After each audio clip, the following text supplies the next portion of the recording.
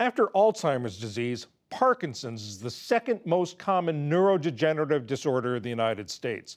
It's a diagnosis nearly 90,000 Americans get every year. But as Ali Rogin tells us, it exhibits its symptoms differently in women than in men. Parkinson's disease damages or kills nerves in the brain, causing muscle stiffness, tremors, and other symptoms that worsen over time. And while it's more common in men than women, women are more often misdiagnosed or diagnosed late. And sometimes women experience symptoms and respond to treatment differently than men.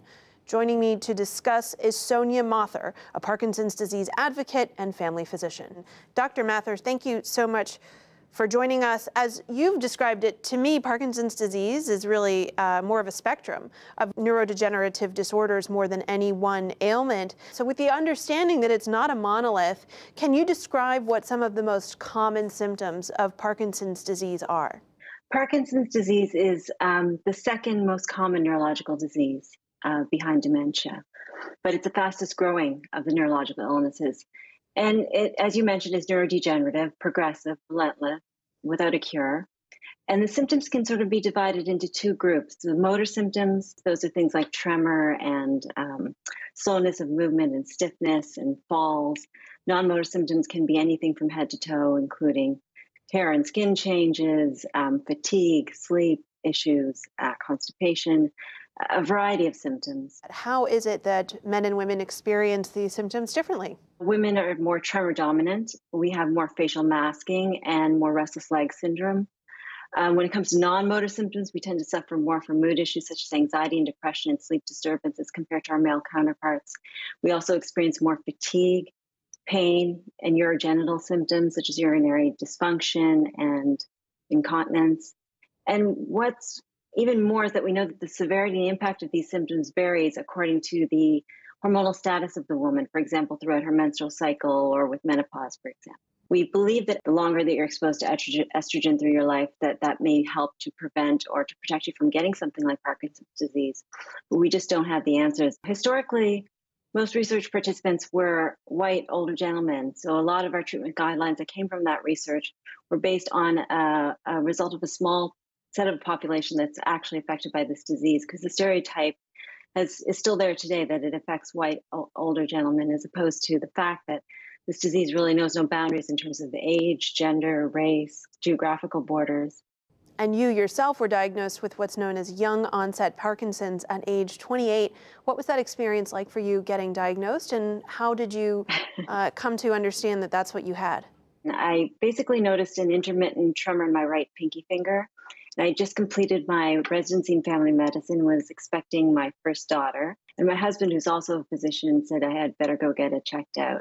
And instead of getting the news that I had hoped, I was instead diagnosed with young onset Parkinson's disease at the age of 28. And that was almost 24 years ago.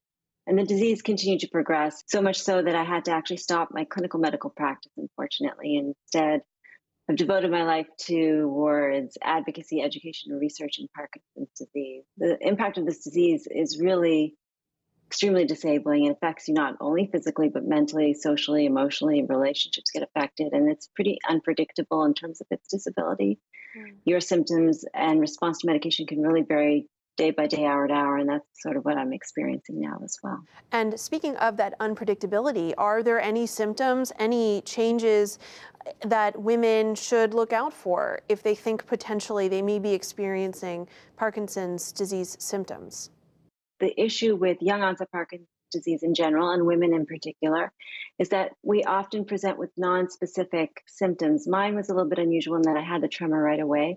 A lot of women will, or men for that matter, in young onset Parkinson's will present with, shoulder pain or slowness of movement, not swinging their arm, loss of smell, constipation, depression, what we call REM, sleep behavior disorder, which is acting out your dreams and moving during sleep. And the other problem with diagnosing women or men in this younger age is the fact that not only are the symptoms nonspecific, but the physicians also are not of the mindset that this happens in younger people. They're still on the lookout for it in older people, and particularly men. And to that point, are there any advancements in the study of this that give you hope? It's definitely improving. Researchers are much more aware of the need to include underrepresented populations in general in their work. We need to do research that are inclusive of women and our unique genetics, our unique hormonal status. The research that is out there currently is lacking in these areas. For example, I mentioned that we think that there may be a neuroprotective role for estrogen. But when it comes to the timing of estrogen exposure, when is it best to start something like hormonal replacement therapy? What type of hormone replacement therapy and for how long? What about oral contraceptive pills? We know that women report that their Parkinson's symptoms tend to get worse just prior to menstruation, sometimes during it as well. What is the best way to manage those fluctuations? That's something we don't know yet. How does pregnancy affect the trajectory or progression of your Parkinson's, or does it? There's so many unanswered questions that affect women uniquely.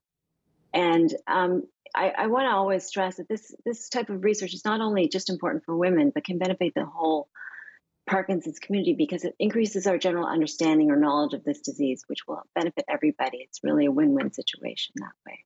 Dr. Sonia Mathur, family physician and Parkinson's disease advocate, thank you so much for joining us. Thank you so much for having me.